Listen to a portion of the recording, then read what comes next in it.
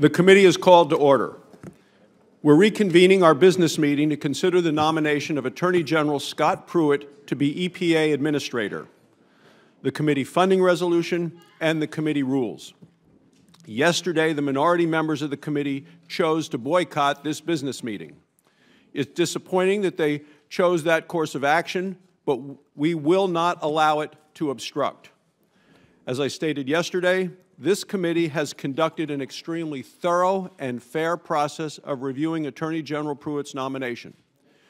That includes a hearing of unprecedented length, number of questions, and timely responses from the nominee. It is unprecedented for the minority to delay an EPA administrator for an incoming president to this extent. We had an election last November, the people spoke, and now it is time to set up a functioning government. That includes a functioning EPA. To do that, this committee has to do its work.